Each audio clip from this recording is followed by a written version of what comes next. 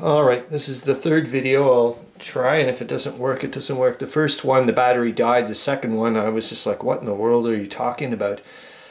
Okay, I've been spending a fair amount of time on this. Oh my god, I can't wait. Next week I've got, I don't go back, well, tomorrow's my last day of work until November 4th. This is going to be awesome. Yeah, I don't, picked up, I've just been in a design crafty mode monstrously, and that itch has not been scratched properly, so I'm just just doing it. I won't stop until it's satiated, essentially. Yeah, I picked up remember the portable Wargame book by Bob Cordery, and then saw that thing about grid of offset squares, and I was like, oh my gosh, and people were telling me about the Great War at Sea, and then out of the blue, Andrew Choong shows up back doing videos. I was like, this is crazy. I love these connections. Anyway, so I decided to, I was like, okay, let's pretend you're a game designer or whatever and make a template and see if I can reskin battles later on. I'm not saying this is the turn track and reinforcement schedules. I was just trying to use an 8.5 by 11, remember, to be affordable. And, I keep hearing from friends like Meandering Mike, Charles Latora, I'm probably going to be there someday anyways, but my vision is there for sure, and they keep going like my big fat fingers. And so I was like, okay, I'm going to use some big cubes. Trust me, we're going to get to 3D land because I think that's essential. I've been touching on that in my mind for ages. It solves so many issues, man. It's like Alberto markers are incorporated into 3 dimensions. It's fantastic. Oh my God. It just solves stacking issues, so many other things. I can just, think about this. You can reduce your step 6 ways if you want. You don't have to. But you can. It's like there's so many things I can now do with 3D. I can I can have just 2-step losses or 4. It doesn't matter. There's so many things I can also do that with the turn track and victory points and a zillion other things. There's so many things I can do with 3D incorporating onto a 2D map. I'm very excited. Very, very excited. The problem is I'm limited with this to 8x8. I was like, I don't want to go down that road. I went off into a crazy road. I tried as hard as I could, but it's like, doesn't work. I think I went to 16x16. It's just too fiddly, even with the little cubes. And then I tried to stretch out the thing, but I don't like the rectangles, and it was still a bit too fiddly, as in I couldn't get my fingers in between. So I decided, screw this, we're going to go to see what I can do with 10x10, use a D10, and use the small cubes. And it's not too bad.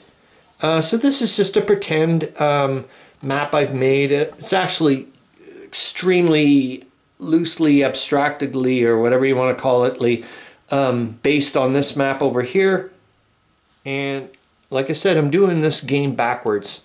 I was talking to Charles Latora about it, and there was, I can remember, maybe it was about a year ago or something, I can still see the map. Bang on. I was doing something near southern Warsaw in my narrative game, and Meandering Mike, I was doing a live stream, live playthrough at the time, and Charles Latora and Meandering Mike were there, and Meandering Mike made some really insightful comments about oh, I think I do this or that or the other thing based on those situations. And it was just, anyways, it felt like both those people give me liberty to explore my gameplay, and I love them for that. So there we go. As you can see, it's mind-bogglingly generic at the moment. Like I said, I'm going backwards.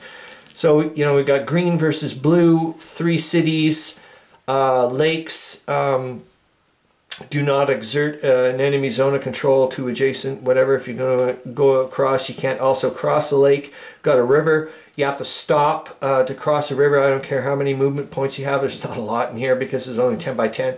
I'm using the D10. I'm also adjusting the blue and gray CRT, and I'm expanding it to a D10 thing. So I'm giving the options to do things. So for example, the defender at one point can say, well, not all the time, but there's a little avenue where, well, I can either take a step loss or retreat.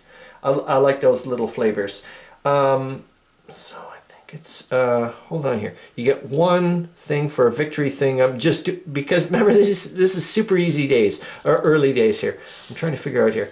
So I think I went 1 HQ, 1 artillery, 1 cavalry. Remember, I haven't put any numbers on here. And then 6, I think. 1, 2, yep, 3, 4, and 6 infantry. And I can play with this like you have no flipping clue. I was thinking already for the rules, cavalry will be allowed to move 3, infantry 2, artillery and headquarters 1. And like I said, it's still super early. If artillery are adjacent or participating in an attack, they get to, you can shift the call. Obviously, I'm getting into odds-based thingamabobs. Oh gosh, this one, I'm just about to hit holiday time for me, or vacation time, 23 days in a row. So I would like to, you know, go off into Wonderland with this type of stuff. I'm going to say this, it's, like I said, I just need to adjust the printer. I just wanted, I'm going canvas, you can tell you that much. Yes, I'm delusional. Do I think I'm actually... Oh, of course I don't think I'm actually going to be whatever, like publish a game or, you know, so on and so forth. But I could probably make something like Doppeldecker, but like a Hex Encounter type game that's somewhat okay, and maybe, you know, make it on canvas and make some blocks and give it away to people I love, and I think, like, obviously fellow Wargamers, and I think they'll give it a shot. And for example, I would love it, let's say, in some fantasy land. Remember, I told you that's where I live, in fantasy land. Can you imagine what it would be like if I could actually do something like that? Meandering Mike reviews, and I would want him to rake me over the coals. I can tell you that much. Like, say, you know what, this components suck, and so on and so forth. I would love that, but that's what I want to hear. Or, well, I would not. I'd rather hear the other stuff, obviously. But you know, as in like, hey, he did a half-decent job. This is just whatever. I'm trying to like incorporate. I can feel Jev in there, all kinds of things. Yeah, I don't even know what to do with cities or anything. They're probably going to be obviously objectives, that type of stuff. Yeah, I can already see. Just like I was trying to figure out where the initial. I was thinking like you can't go any further beyond your river.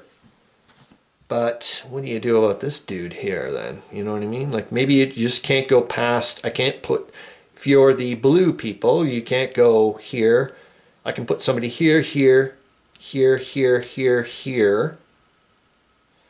And I guess something like this. Yeah, I'll have to figure this out. But it's, I don't know. I'm having fun here, man. And the next step is, I guess I have to start, well, I have to finish off the CRT. It's going pretty good. It's weird that the CRT is backwards. I'm going to go up a lot of, well, the blue and gray, but I mean, a lot of Great War CRTs, I've noticed the low number is better. I'm going to go with the higher number. I'm going to just do it psychologically or whatever. Like most people are, you know, think that way. So, like, you know, higher is better or more is more, or, you know, I don't know.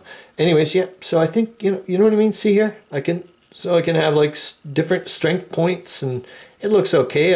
I've got enough space.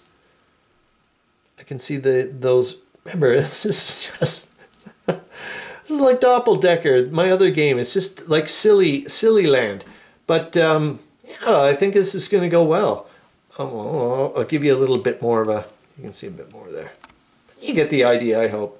I'm having fun as hell. I hope you are too. See you later.